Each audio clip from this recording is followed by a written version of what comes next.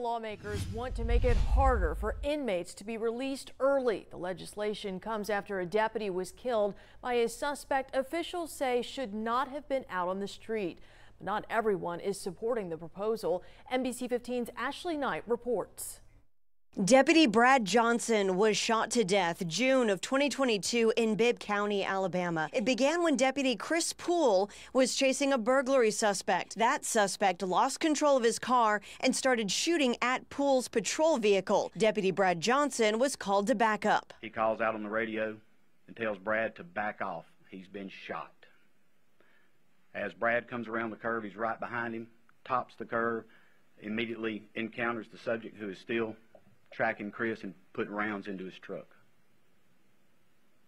Brad immediately engages, firing 3 rounds through the windshield at the suspect, and then steps out on the running board of the vehicle to continue into the firefight while his truck is receiving round after round after round.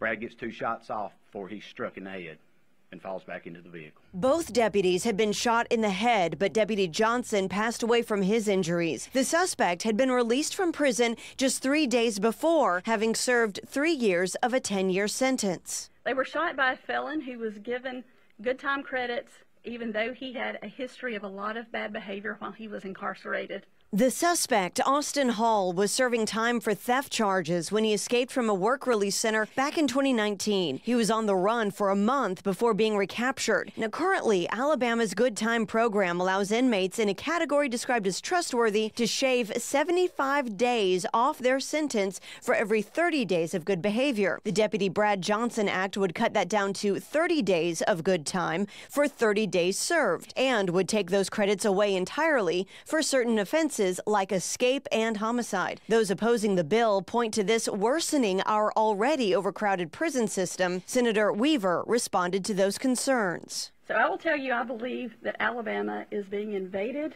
by soft-on-crime liberal lawyers who are being sent here to address things like this. In Alabama, we are a very conservative state.